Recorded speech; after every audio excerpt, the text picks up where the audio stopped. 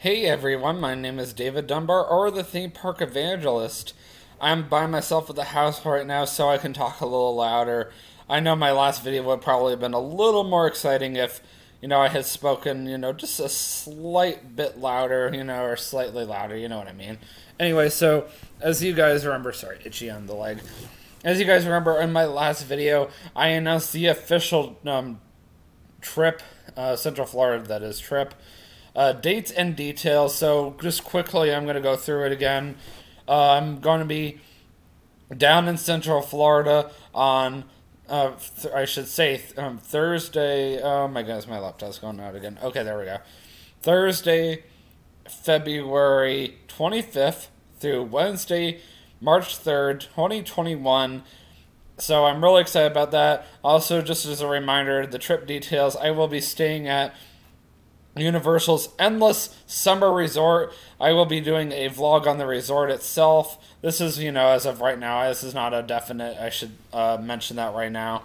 As of right now, the plan is to stay at Universal's Endless Summer Resort with TJ, possibly my brother or my good friend Danny, and we'll just be doing that.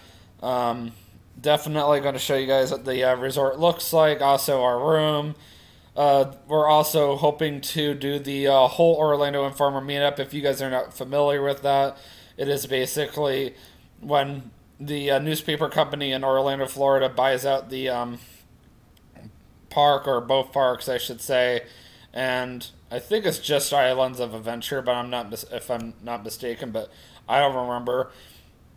And you basically have the whole park to yourself. And it's like very, very quiet, very low wait times. You have all this endless butterbeer all to yourself for free because it's basically already been paid for. You get a lot of free food, and it's all set up on these tables throughout the park.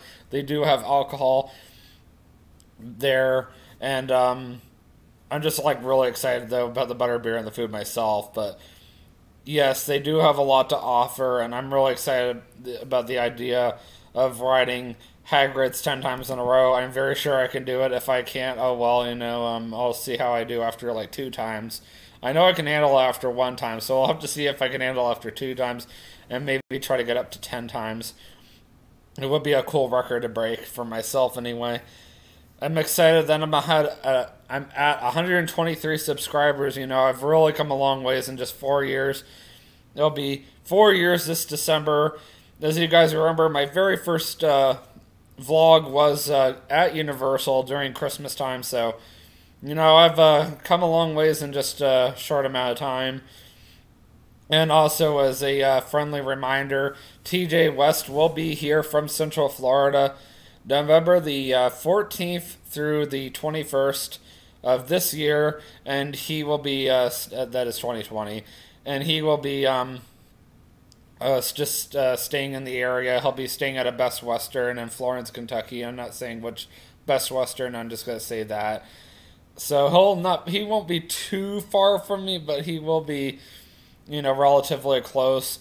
Don't have anything officially set in stone for him because this is his trip, so I want him to, of course, make all the plans. I do have one thing that I want us to do, and I did get my brother to even confirm that he wants to go, so we are going out to Cleveland, Ohio, November the 14th through the 15th. We are going to stay in the same exact hotel that I did last time with my brother, and I'm going to take TJ to the Rock and Roll Hall of Fame for his first time on the 15th, so I'm really excited about that. Hopefully my brother will let me do some kind of vlogging during this trip since I didn't really get to last time. I think it would be a really fun opportunity for TJ to be able to see this, and then, of course, I want to take him to see the Creation Museum and the Ark Encounter, all decorated for Christmas since he'll be coming around the holidays. I'm hoping to take him to see Soul at my local movie theater, which is a Cinemark, and it'll have the luxury lounger, so that would be really cool. I would like to take him to go bowling, and definitely would like to take him to Jungle Gym. So, I've got a ton of YouTube videos I have planned. the entire time he's going to be here, and that'll basically be my major highlight for the year besides the Central Florida trip that I had back in February of 2020, which is this year, of course. And then, of course, next year, you've got me going down to Central Florida in February, and then, of course, I'm going to go back down for Magic Kingdom's 50th birthday, which is on Thursday, October 1st, 2021, if I'm not mistaken. It might be Friday, but I don't remember. I'm very sure it's Thursday, because I know this year is on a Thursday, so who knows. Anyways, guys, I should say, that's pretty much all my big announcements.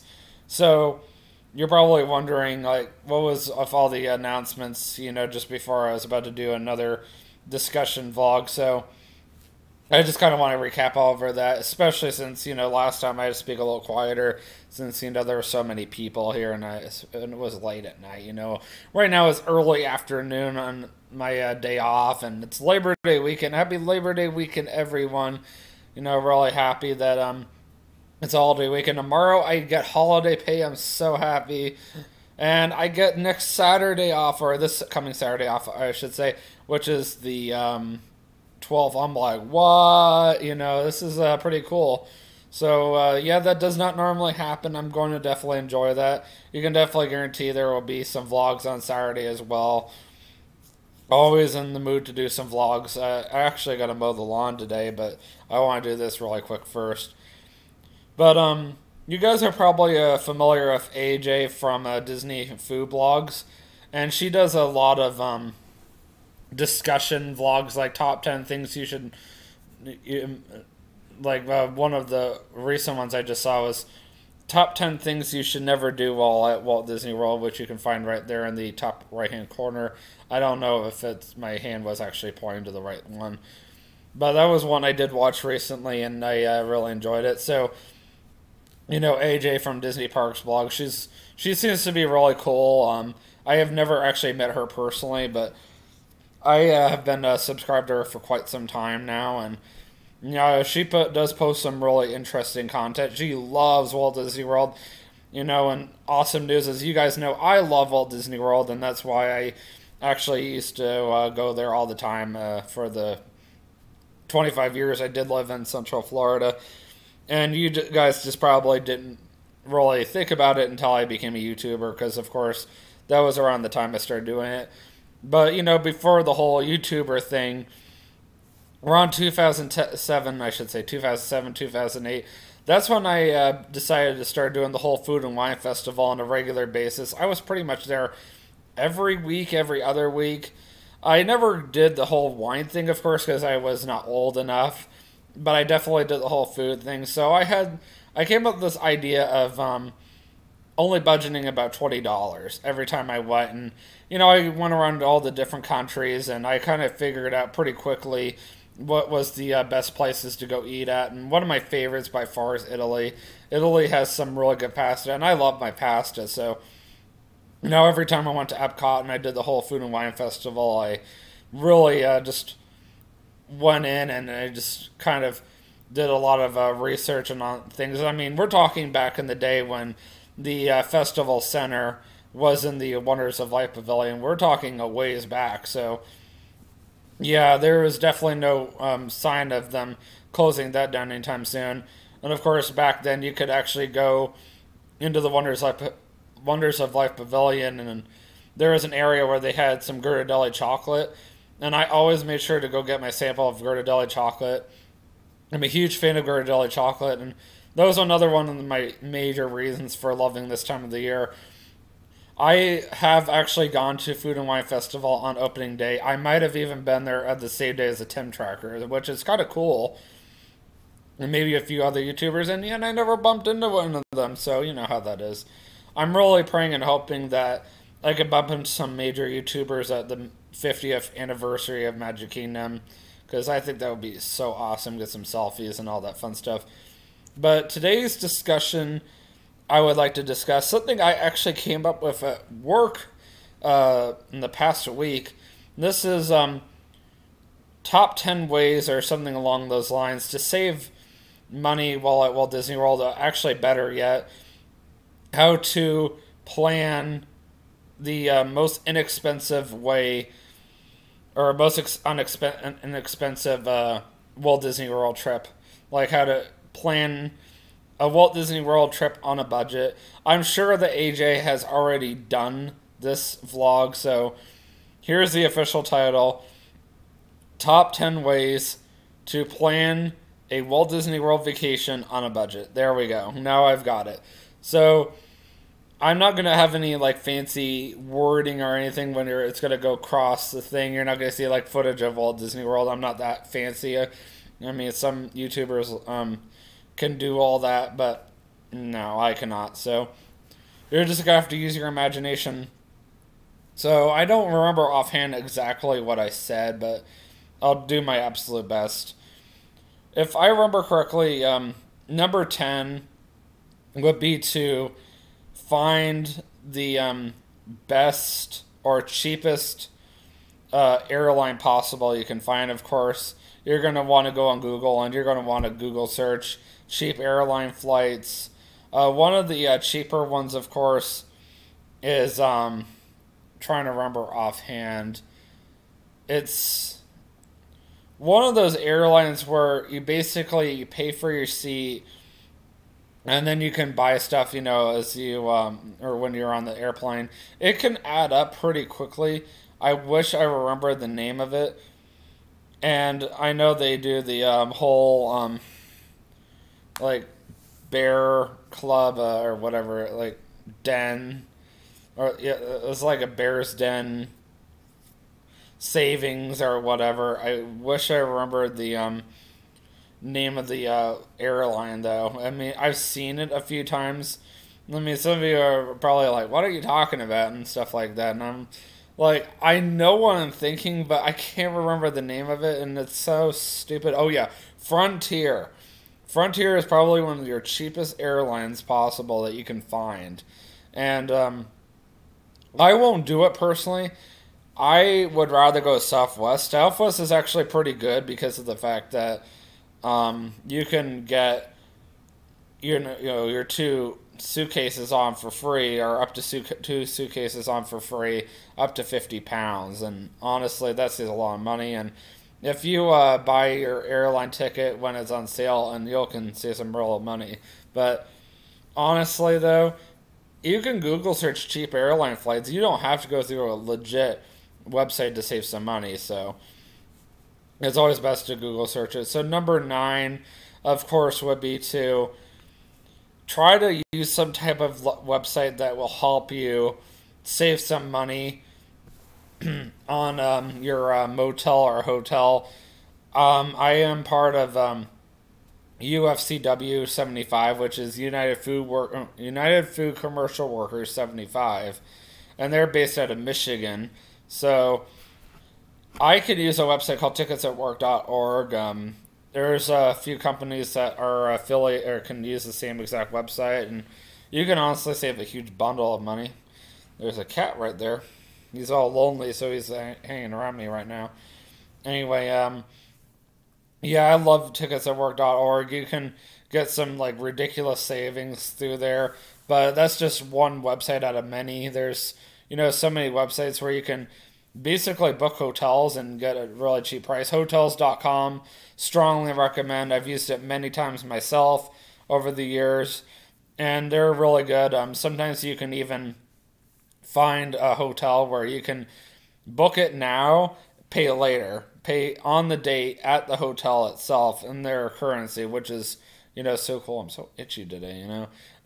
Yeah, I really like hotels.com. It has some really good deals. I'm trying to get him up here, He's just like, what should I do it, But, that's just another, idea.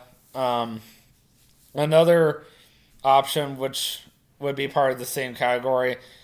If you can't afford to stay, on Disney property, there is always, your standard motel, which I would recommend going to 192. And trying to get as close to Disney property as possible. So number 8, speaking of Disney, would be try to stay on Disney property and then go with one of their value resorts. So you might think, like, really, is that a good idea? And honestly, it does save you a lot of money. So it eliminates the need to get a rental car. Of course, not everybody that goes down to Central Florida is just going to Disney. So I'm just talking in the event that you are coming down to Central Florida, you're just going to Walt Disney World, and that's it. So you got the Magical Express that will literally pick you up at your at the airport, at Orlando International Airport. Not Tampa, as far as I know, but Orlando for sure. And they have employees that will literally stand there holding a sign. They're showing you they're ready. They're here to pick you up. They'll take you to your resort. Excuse me. And you can get all checked in. You can take Disney's complimentary transportation legitimately anywhere on Disney property for free. I mean, obviously, that's why I said it's complimentary. And you don't even have to get a rental car. It's great, you know? I mean, of course, the cheapest resorts are Pop Century and the All-Star resorts, which you're looking at about $100 a night. It's around that area. And, you know, for the, depends on how long you want to stay. I mean, even for a 5-night stay, even after taxes, you're looking at almost $600. But that's not terrible. I mean, you could be staying at the Polynesian, specifically the bungalows, and you could be looking at a few grand. And I mean, honestly, 500 compared to a few grand is a lot better. I'm just putting that out there. I mean, I'm just, you know, guessing that not Art of Animation, but at least Pop Century and the All-Star Resorts are at least 100, but they could be a little bit more. You could be looking at a little less than 1,000, but still, for 5 nights, that's better. I mean, come on, the Polynesian is expensive, and the Grand Floridian is even worse. I mean, you're looking at some of the really nice resorts. And then, of course, with those 2 value resorts, your best transportation, I know Pop Century at least is connected to the Disney Skyliner. I know that for a fact. Now, the All-Star resorts are not. And, yeah, you would be best taking the bus at that point. And, like, the bus is literally going to be your best friend while staying on Disney property. But anyway, so number 7 would also be utilizing the complimentary Disney transportation as much as possible. I know I kind of hinted on that in number 8, but number 7, I definitely would strongly recommend using that Disney complimentary transportation as much as you possibly can.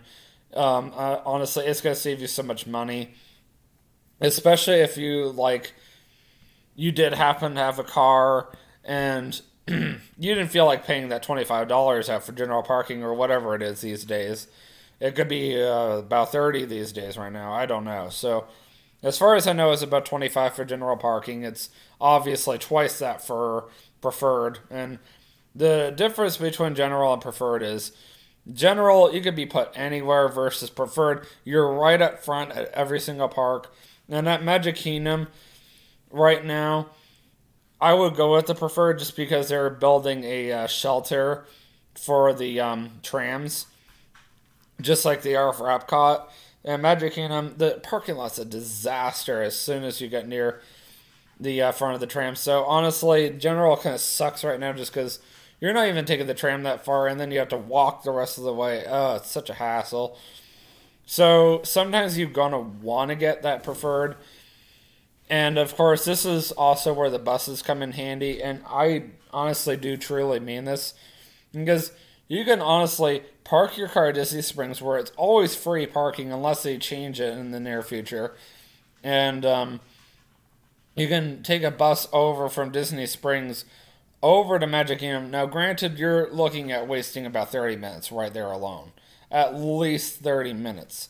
And by the time you get to the Magic Kingdom, the bus pretty much bypasses all the transportation ticket center altogether.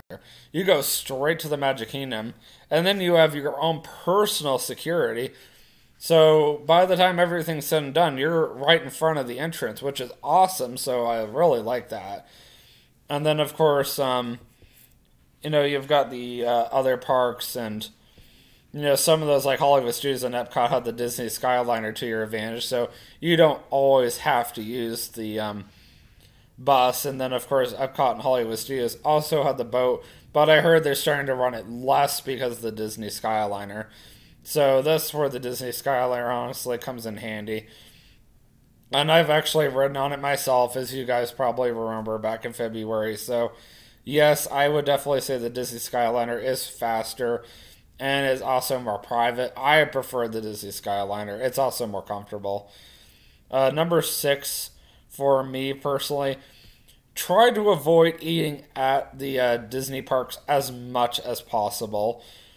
Obviously, if you want to eat at the Disney parks, you're going to want to try to do quick service as much as you can, but we'll talk about that more next.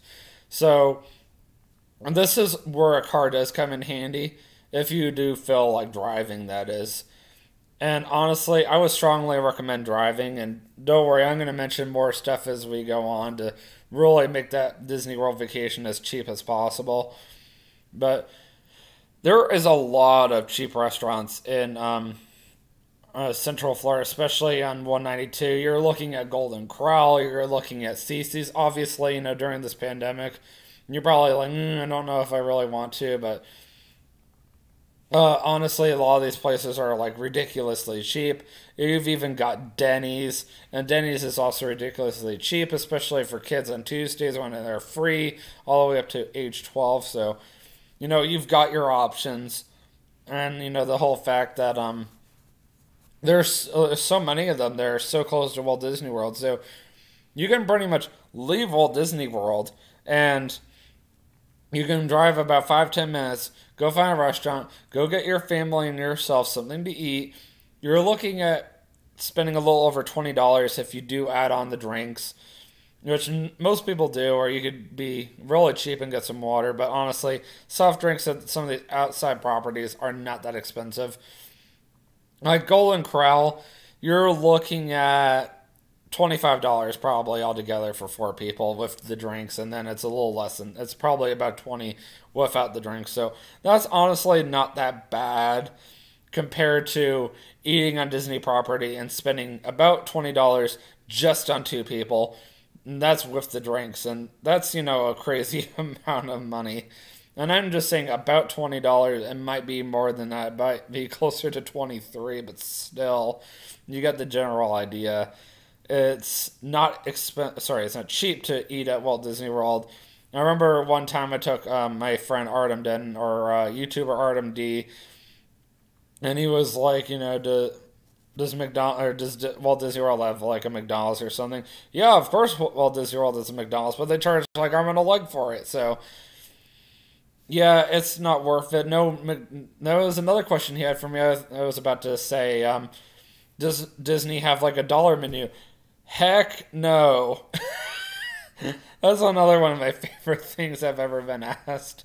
It's like, this is Walt Disney World you're talking about. They're like way up there. They make billions upon billions of dollars. Of course they're not going to have a dollar menu. Like, forget it. You're going to really want to be very careful about where you spend your money and how much you spend.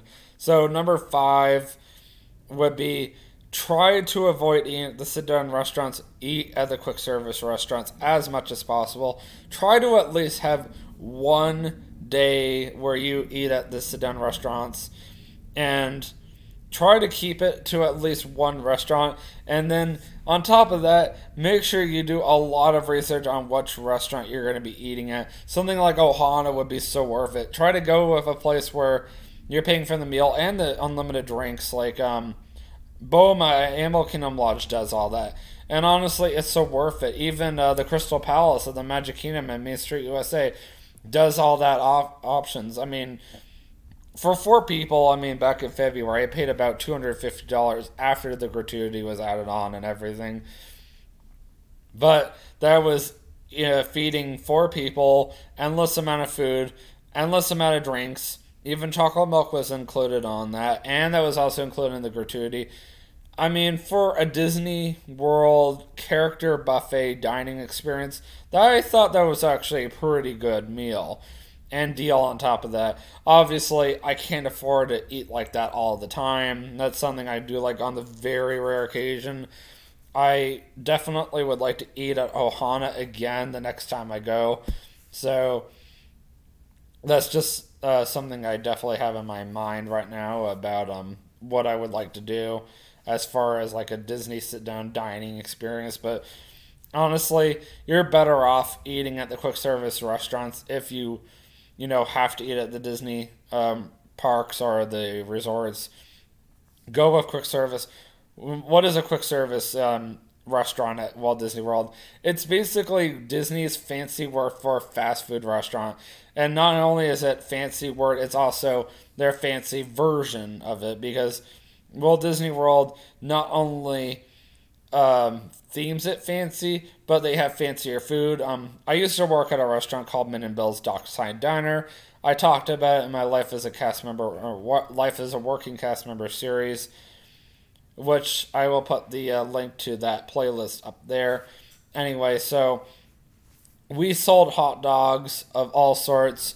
As I worked there, I discovered they had more choices. So we've had chili cheese, we've just had chili, we've had coleslaw, we've had pulled pork and coleslaw, we've had just regular cheese hot dogs and just plain hot dogs. And that was just, some of the many choices we had at Min and Bill's Dockside Diner, and that was just food alone. And that restaurant itself was very well known for its alcohol. You can't even get me started on that, but you know how that is because there are so many options.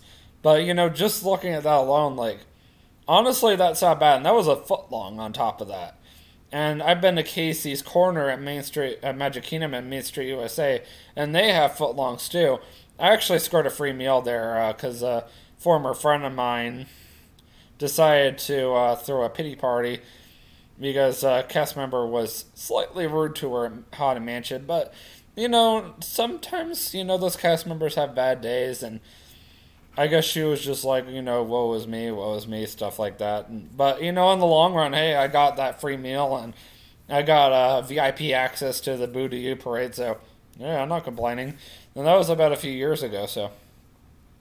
Yeah, I do miss Casey's Corner a little bit, but honestly, my heart goes to Min and Bill's Dockside Diner, or Dockside Diner as it's called now, as I worked there for about 5 months, and I really enjoyed the food there, and I did actually eat their food a few times while I was there, but anyway, yeah, quick service, definitely a lot fancier, and I wouldn't say better for you, but definitely more worth the price than like going to McDonald's or something.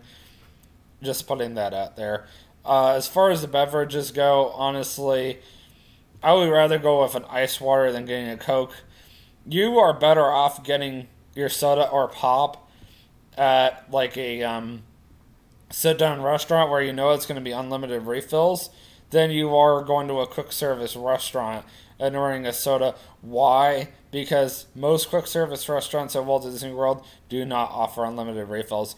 I know one for sure that does, and that's Backlot Express, unless they discontinue it in the near future. Electric Umbrella used to, but that restaurant does not exist anymore, so yeah, that's unfortunate. Number 4, for me personally, if you are staying, on Disney property, or if you do travel to Walt Disney World and you need somewhere to stay, you are best packing as much breakfast food as possible. Try to avoid eating out as much as you can unless you absolutely have to. I mean, if you are flying, then I would just have a separate bag that you would just throw all your food in.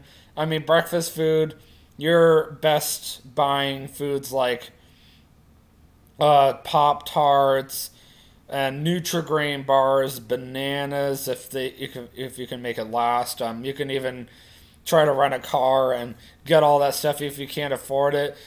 There is a lot of online grocery delivery services and just online services. You can get all that stuff delivered. Or you can even get an Uber or a Lyft and go to the grocery store and then take the Uber or Lyft back to your hotel or resort. And that way you don't have the issue of renting a car or anything. like in a lot of ways, I would strongly recommend you doing a grocery shopping trip the moment that you get to Central Florida, because the fact that eating out for breakfast every single day is going to add up so quickly is just not good at all. So yeah, I would definitely recommend getting a lot of breakfast food, non-perishable, of course, loading it up into your room and just kind of slowly but surely eating it over various days. That's why driving is better, because of the fact that you can just pack whatever you want and just take it with you. I have some friends from Milton, Ontario that do this all the time. They drive and they bring a lot of breakfast food with them, so that's always a good thing.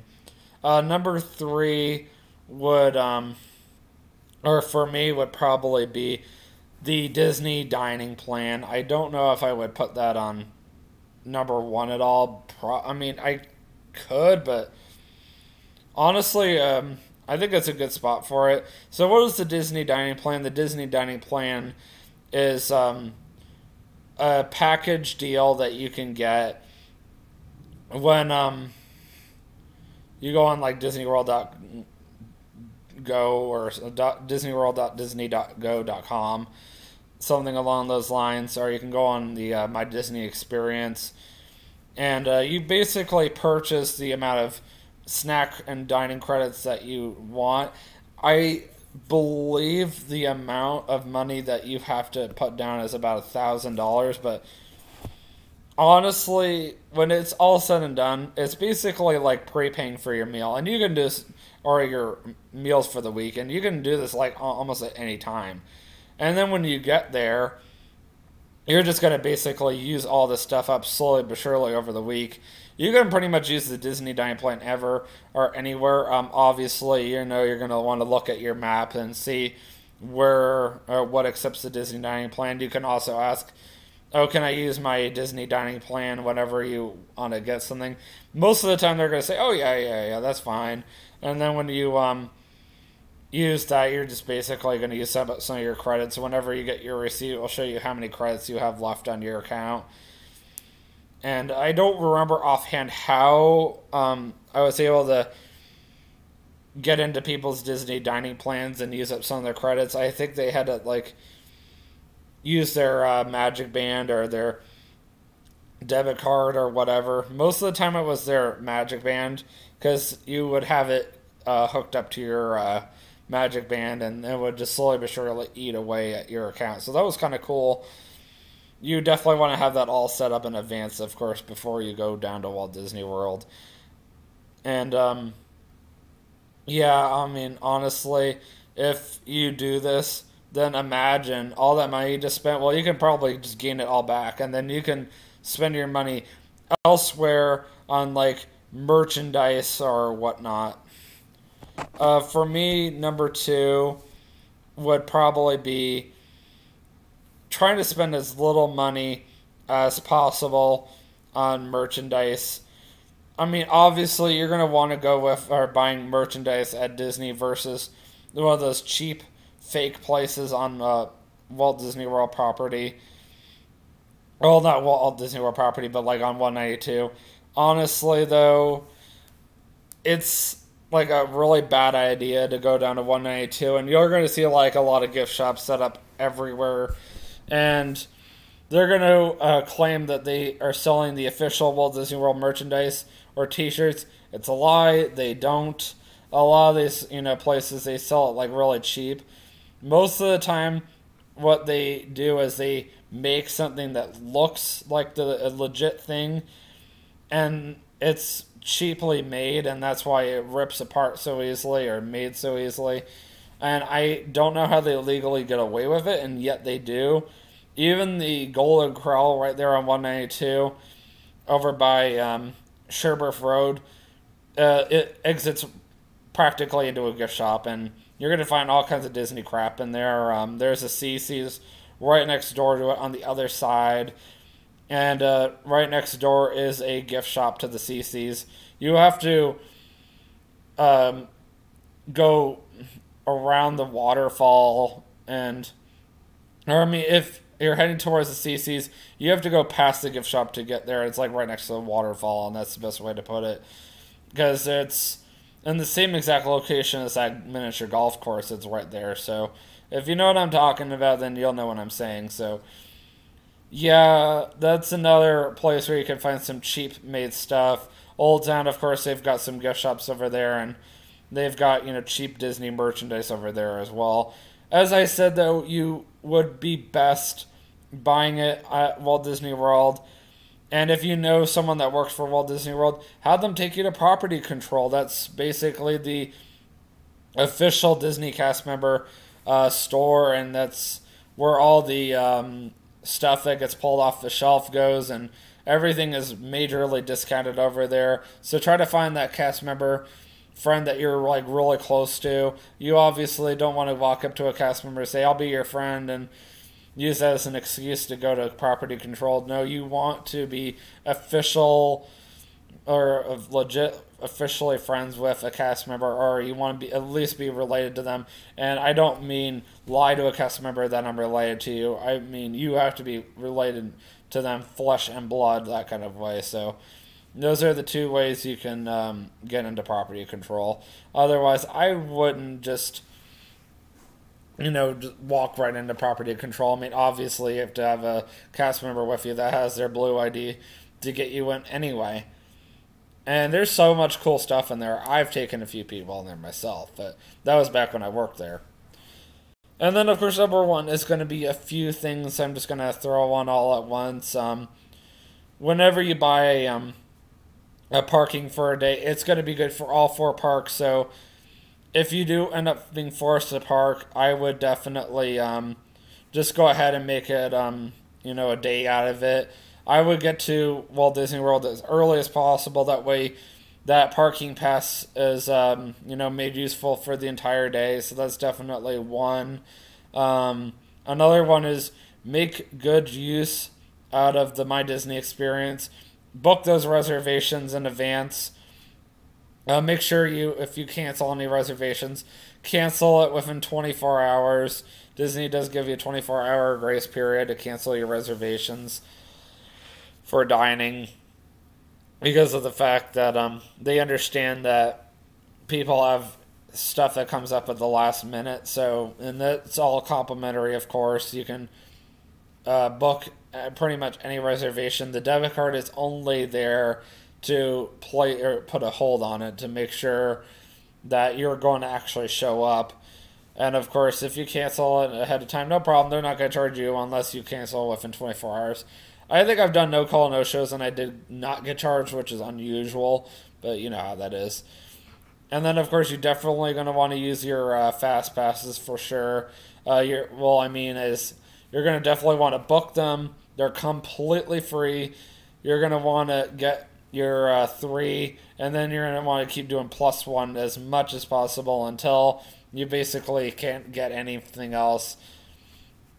And of course, this is all reserved for free, and you can do it like up to 90 days ahead of time, which is great. So you can go on My Disney Experience, you can link your ticket to the My Disney Experience, and then you can choose what fast passes you want for that ticket. Make sure that you got everybody's tickets squared away so you can make sure everybody gets to ride whatever rides they want. And this eliminates staying in line, especially social distancing right now. There really is not going to be a lot of line waiting anyway. And honestly, when I'm hearing about all this long line waiting, I know for a fact that the line is only longer because of the fact that everybody's 6 feet apart from each other.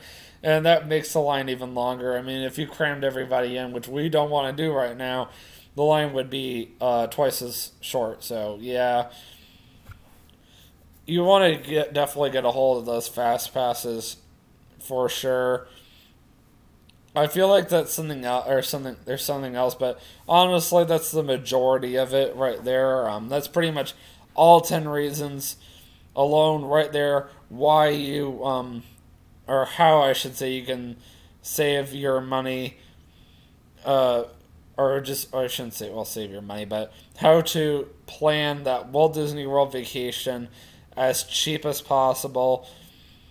I mean, if you need to go back and rewatch it to see what I'm talking about, I mean, I did spend a good amount of time on each one, so that way I was not going on too fast. Of course, the just for reminder, I should say, or just as a reminder, the first 10 to 15 minutes was just me letting you guys know uh, the like announcements I had, stuff like that for the rest of this year, as well as what I had planned for at least next year.